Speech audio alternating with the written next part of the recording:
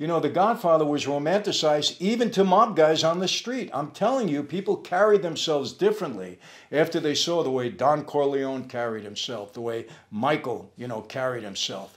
It was a romanticized view of that life. There's no doubt about it. And the power that's portrayed, power is intoxicating. If you can be around people with power, it's intoxicating. And, I got to tell you this, a lot of people wanted to be around us. A lot of people were drawn to my dad, drawn to Joe Colombo, drawn to Lucky Luciano, drawn to Meyer Lansky. Why? Because they exuded power.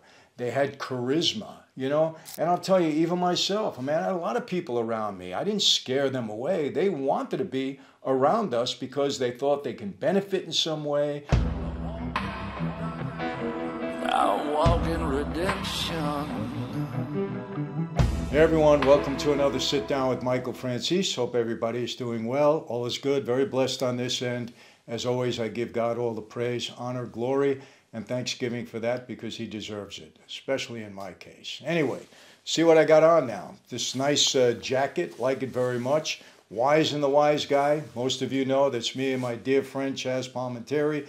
We have our own platform. Many of you subscribe to it already. If you haven't, please do so now. If you like the line of clothing that we now have, I think you can buy it off the website. There's links there. We have hoodies and t-shirts and sweatshirts and jackets like this. So go and see it. And there's even a picture of me and Chaz in the back of some of the items, so you might enjoy that. But like I said, just go on that, subscribe, Wise and the Wiseguy. You can get all this material and all these beautiful clothes.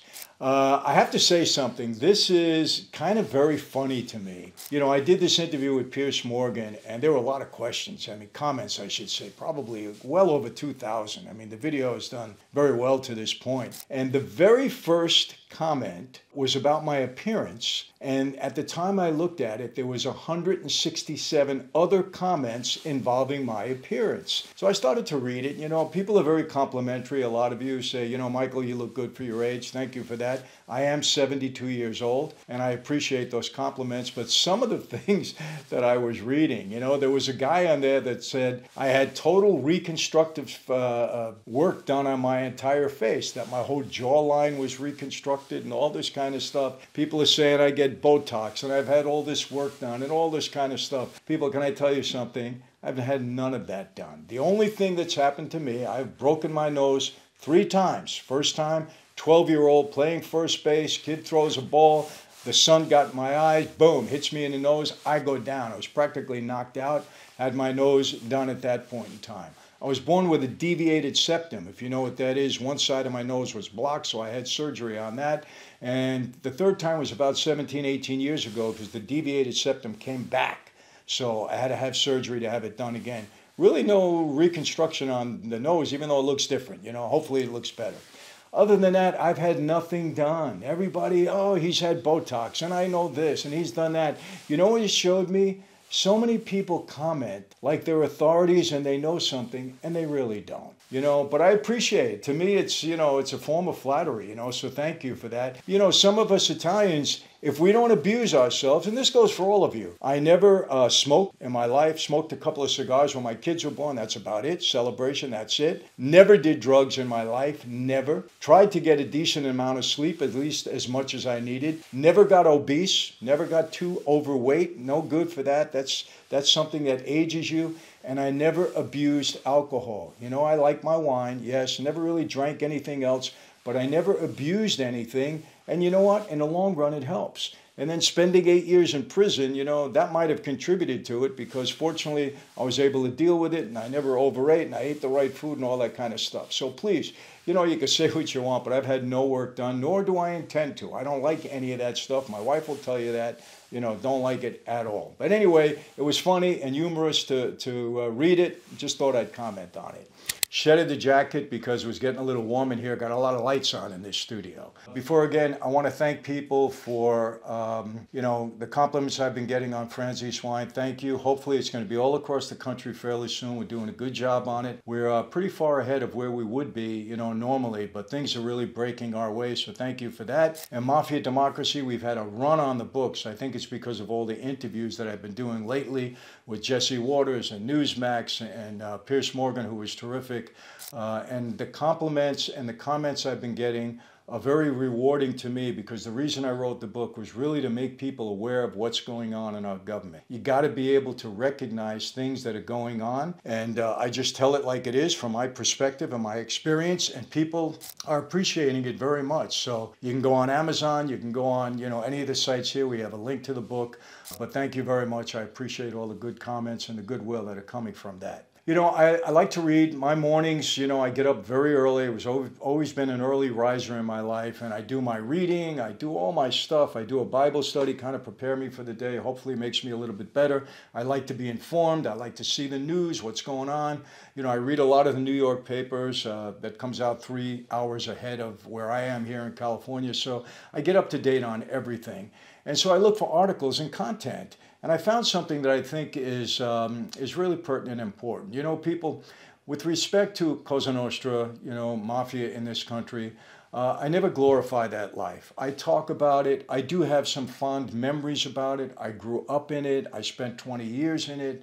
So there are some fond memories about it, but people, I don't glorify it in any way. I discourage young people from getting involved in it. I speak out against it. I don't talk bad about the guys, because I don't think that's my position to do it. I was one of them at one point in time. I just happen to be very blessed. Everybody has had their own issues in that life, and I just rather not talk bad about them. That's just how I am. I try not to talk bad really about anybody, other than when I see people doing harm to us right now. And that's why I speak out about government. I speak out about some of the atrocities that are happening to our young people. I speak out about the border. I speak out about these things because I think they're important to talk about. I really mean that, just to enlighten us so that we're prepared and we can make America the right place to live in and a better place to live in, because we love this country.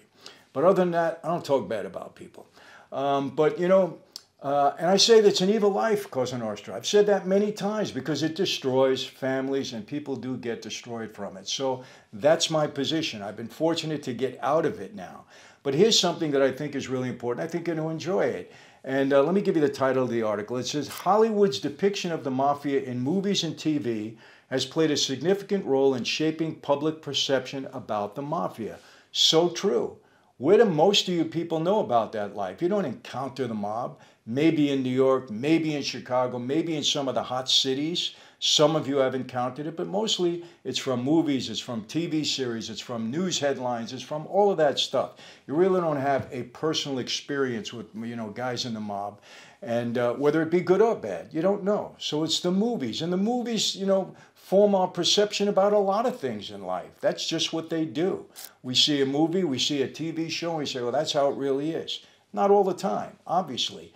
But certainly in the mafia, it's formed your perception of it. And I'm going to write 5 things that this person talked about, and then I'm going to comment on it. And you tell me what you think about it. So here are a few ways in which Hollywood has influenced public perception about the mafia. Number 1, romanticizing the mafia. Come on, we know that. People saw The Godfather 1 and Godfather 2. It was a romantic view of that life, even with all the violence and everything else. Let me read what he wrote. Many films and TV shows have portrayed the mafia in a glamorous and romanticized manner, focusing on the extravagant lifestyles, remember The Godfather, the power, again, Godfather, and loyalty within these criminal organizations. Now, you saw disloyalty, but you also saw loyalty in The Godfather. This portrayal has often made the mafia seem intriguing and appealing to some viewers, to many viewers, I can tell you that, throughout the world. I mean, I've been everywhere. I've done almost 2,000 speaking engagements over the past 25 years, not only in America, but in countries all over the world, from Singapore to Australia, to Europe, to the Bahamas, to the Caribbean, Bulgaria, you name it. I've been there in many cases. And there is a tremendous intrigue in that life. And in the United Kingdom, they don't have the mafia, but they have the movies. Bulgaria, no mafia, but the movies. The Bahamas, the same thing. Singapore. But wow, the way people received me, because they wanted to hear the stories based upon what they saw in movies and television. And yeah, they do have a romantic view. Come on. The Godfather was romanticized even to mob guys on the street. I'm telling you, people carried themselves differently after they saw the way Don Corleone carried himself, the way Michael, carried himself. It was a romanticized view of that life. There's no doubt about it. And the power that's portrayed, power is intoxicating. If you can be around people with power, it's intoxicating. And, I got to tell you this, a lot of people wanted to be around us. A lot of people were drawn to my dad, drawn to Joe Colombo, drawn to Lucky Luciano, drawn to Meyer Lansky. Why? Because they exuded power. They had charisma, and I'll tell you, even myself, I had a lot of people around me. I didn't scare them away. They wanted to be around us because they thought they can benefit in some way, whatever the reason was. And a lot of this, is true, and Hollywood has depicted it in that way. Now, there are some people that are immediate turnoff. Even the guys in the mob, you don't want to be around them. There's some guys, I just say, they weren't the most pleasant people to be around, But the movies portray it in such a way where the money, the power, the intrigue, it's romanticized in a big way. And look, loyalty, when you hear loyalty, when you hear I got your back, you got mine, that's romanticized and you want to be part of that. And Hollywood has portrayed the mob in that way, and many people are drawn to it. Number two, humanizing the characters. Well, listen. There's nothing more important in any medium than humanizing the characters so that you can relate to them in some way. When I speak, even though I'm a mob guy and the audience that I'm speaking to, we've led such different lifestyles. But when I talk about my family, when I talk about issues that I had with my son, when I talk about the love of my father, when I talk about my faith, when I talk about things that happened to me in my life, well, I'm humanizing myself because I am human and I go through some of the same things that other people go through, even though I had a very different lifestyle. It started out with The Sopranos. What made that series so great? It wasn't the business stuff, yeah, okay, that's part of it. But it was the humanizing of Tony Soprano. The issues that he had with his wife, the issues that he had with his kids, his wife, Carmela, it humanized these characters. And that's what people are drawn to in a way. Even if because people relate to people, people's problems, people's issues, people's everyday stuff. Well, Hollywood does that. Let me continue. Hollywood has often portrayed mafia characters as complex individuals with their own set of values, a strong sense of family, and a code of honor. Yes, because to a great degree it was true. We did have our own set of values, some of it not so good. Yes, we killed people in that life, but we all said, hey, we're taking an oath. We understand if we violate the policies and the rules of this life, we may pay for it, with our lives. If we violate another made man's wife, daughter, sister, mother, we're in trouble. If we do drugs during my era, and please don't hit me again for this, during my era, if we do drugs, we could pay for it with our lives. There was that code of honor, that we had among. Now, was it broken? Yes, of course. The guys, we already know that, okay? But when it's portrayed in Hollywood many, many times, it looks intoxicating, and that's the truth. This portrayal can make viewers empathize with these characters and overlook some of the criminal activities they engage in. Yeah, some people think some of the criminal activities are cool. Listen, I defrauded the government out of a lot of money. Some people think that's cool, I don't know, and I'm not saying it's right or anything like that, but, when you humanize these characters and you see that they have family lives and they go through things and maybe they grew up a certain way and that's why they were attracted to the life, whatever. You humanize the characters and you relate to them. So your perception of mob guys comes largely from what you're seeing on the screen. Number three, emphasizing loyalty and brotherhood. Movies and TV shows about the mafia often highlight the loyalty and brotherhood within these organizations. Well, they're supposed to, because that's what it's supposed to be all about. Again, is it violated? Of course, it's street stuff and people, do the wrong thing and they do break the code. Look, I broke omerta. I'm here speaking to you. We know the story. So yes, we break the code, but it's based upon loyalty. We're told straight out, this is what it's all about.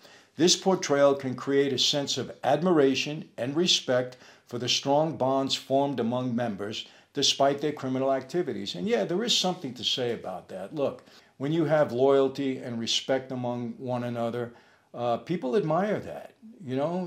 These are great qualities to have. And so sometimes you see that and you just ignore the criminal activities because you say, hey, you know what? look at these guys. They're powerful. They respect each other. They have each other's backs. So people are, they're enlightened by that. They like it. They enjoy it. What could I say? Glorifying violence. The portrayal of violent acts committed by mafia members in movies and TV shows can sometimes glamorize and glorify violence. I think so.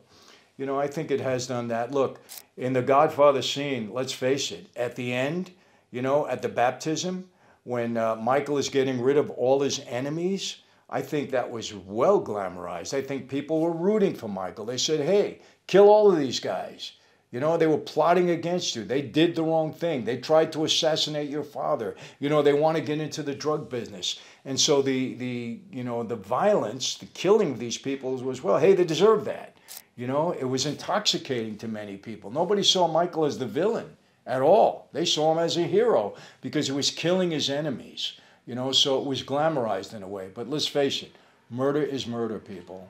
And it should never be glamorized. Let's get that straight. It should never be glamorized. And you know what? In reality, it's not glamorous at all. I can tell you that firsthand. It's not.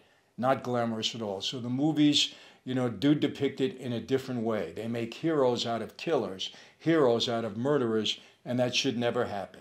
Okay? So if you have that perception, get rid of it. This can desensitize viewers to the real-life consequences of these actions and create a perception that violence is an essential part of the mafia lifestyle. Is it an essential part? It is part of the mafia lifestyle.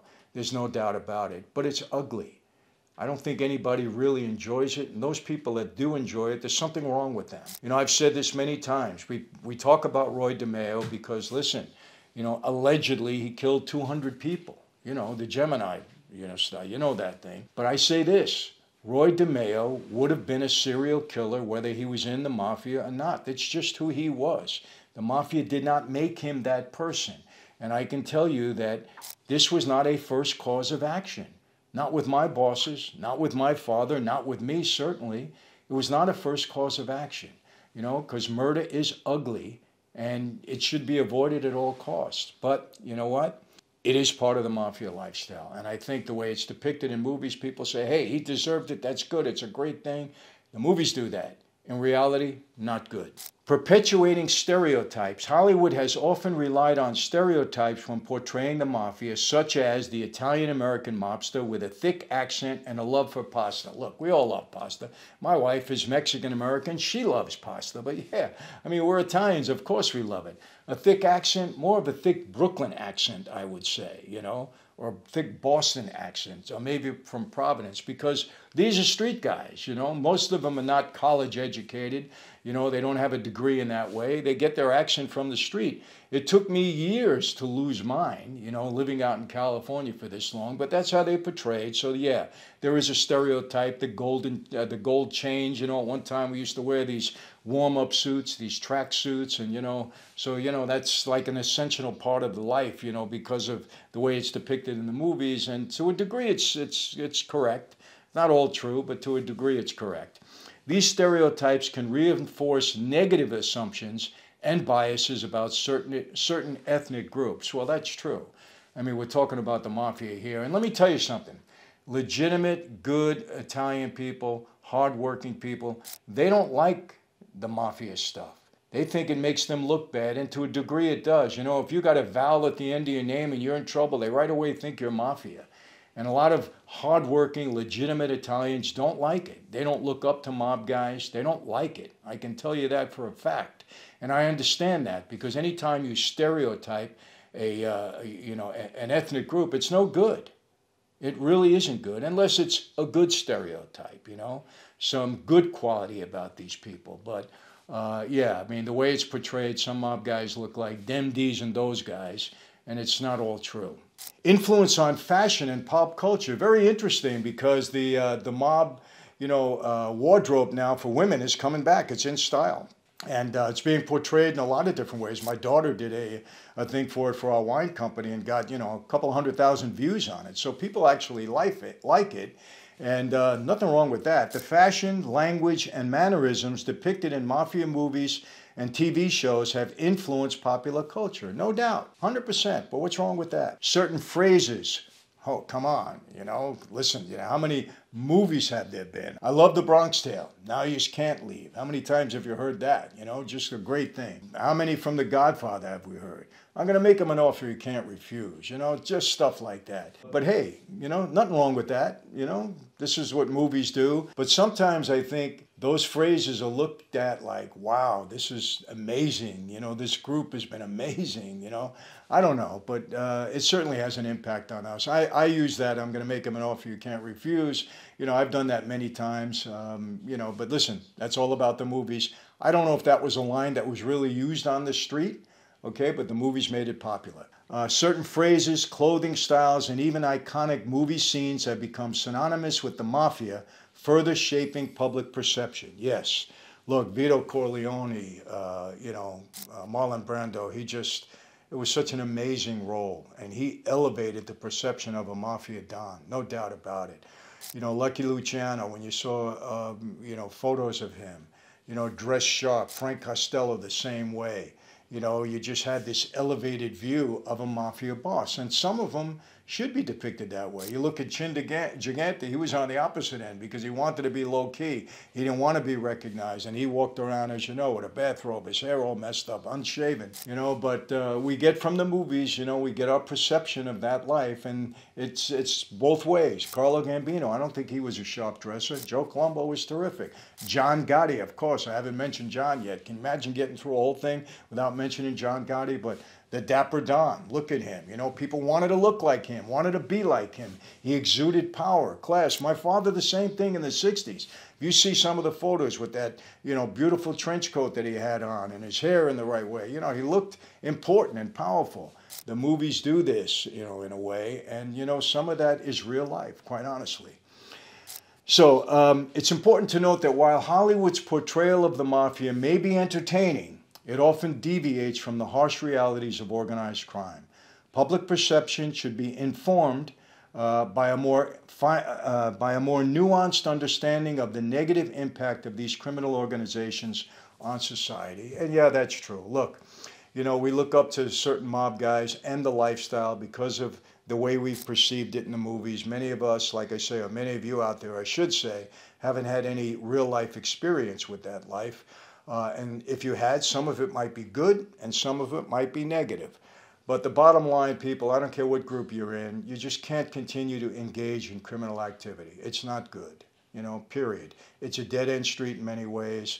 You know, what's happening today in our society is horrible. These criminal organizations that are robbing stores and, you know, hurting people on the streets and doing the things that they're doing, you know, they're no good. And any criminal organization just needs to be put under control and out of business. And that's what I believe. And I don't want everybody to go to jail. I don't want to, it would be better if we didn't have that. But we will continue to have it until the end of time because that's just reality. That's what humanity is. There's good and bad, and there's, you know, there's criminal and there's legitimate. It's always going to be that way. You're not going to clean it up. So. But remember, when you're watching the movies and everything, don't take it at, you know, take it at face value. Don't say this is what it's all about. That's it, you know. And do realize that the movies and television, they are in many ways shaping and forming your perception of those lives. So hopefully you get it, you know, you understand. I just thought it was interesting. We do talk about the mafia a bit on this, you know.